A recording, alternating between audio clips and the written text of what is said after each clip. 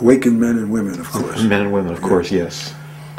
Yes, it may be that Freud had this very powerful statement about religion being an illusion that people went to because they were afraid, and therefore he felt that people should divest themselves of this illusion and believe in science.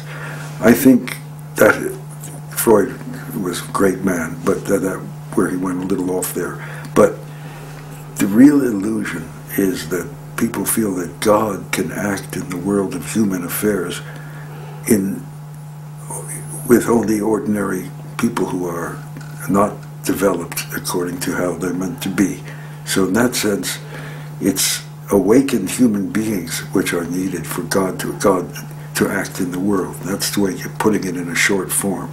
It's one of the proofs for the existence of God, I would say, as a philosopher who has studied a lot of the proofs for the existence of God. This may not sound like much of a proof, but one of the great proofs for the existence of God is the existence of men and women who are inhabited by what you like to call God.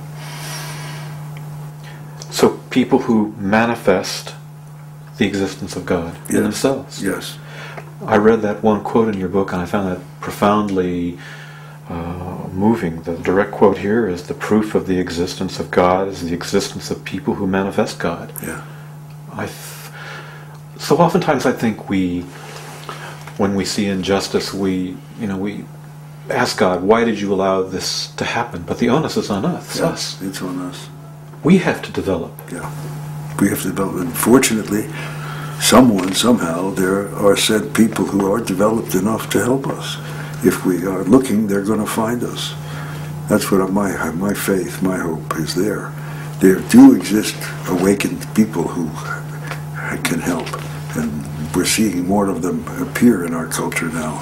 Not just people who are followers of Gurdjieff, but other people, Buddhists and other teachings. And of course, there are the usual share of inauthentic things, and we have to be critical. We can't be gullible. But on the other hand, we have to also be open, because there are people out there who do have something to offer in that respect.